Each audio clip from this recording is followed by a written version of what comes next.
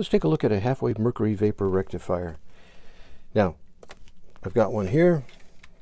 This was actually out of an old DC drive. It was for a variable speed DC motor. And this is the anode up top here, connected here. And this is the cathode, and the cathode's tied to the heater there. You can see the gap in between there. This thing has some mercury inside of there, and the mercury adds some extra electrons to the mix here. So we'll see what it looks like when we turn it on. Now, the filament voltage it's 2.5 volts, and it'll actually run at 7 amps. Okay, and the max voltage I can put across the from the cathode to the anode is 2,000 volts. Now, I'm not going to run it anywhere near there. I'm going to try to run it at about 40 volts or so, 38 volts. And so this is how I'm doing it here. So I have the heaters connected here, and I tapped off a transformer here at 2.5 volts. And then I have my 38 volts here going to the one side of the cathode here, or one side of the heater, and then to the anode, from the anode back through the load to the other side of the transformer. So it forms a positive clipper because I have the load here on the anode side here. So we're clipping the positive side off of here. Now, I have to let the tube heat up for about 20 seconds before I apply voltage to the anode. You have to have that mercury vaporized in the tube before you do that. Now, what happens here is when this is a AC on the anode here, between the anode and the cathode. When the plate is positive, current can pass from the cathode to the anode, and when the plate is negative, the tube is non-conducting. Okay, so I had to make my own transformer up. So here it is here.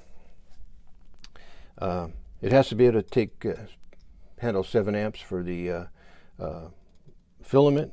This is an old microwave transformer, so this is the 120 volt side, and the high voltage side was up here, and I cut that out and I rewound it with about 38 turns of number 14 wire, which is good for about 15 amps. And then I put several taps in here because I wasn't quite sure what voltage I'd get. This one here I'm getting about 2.6 volts, and then I think 3 on this side and 1.9 or something on this side. So I have several taps that I can deal with there. So now when I start this thing, I'm going to do it with a variac because there's going to be a big inrush current on that on the heater here, because when the heater is cold, the resistance is very low on that. So what we're going to do is we're going to hook it up, and we're going to see what the tube looks like when it's running. And now I have to do it vertically. You can't run these things horizontally. They have to be vertically because of the way the mercury is in there. So we'll hook it up, and then we'll take a look at the scope, see what it looks like. All right, I got about 6 amps on the filament, and it's been on for a while. It should leave it on for 20 seconds before you start it, and we'll see what happens. There we go. Cover up this. You can see it's glowing there. I'll get a picture of it on the side here.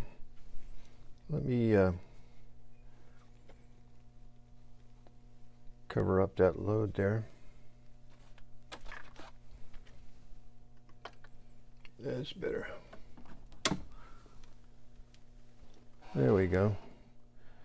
That's the tube, and it's working. You can see the ultraviolet light there from the mercury.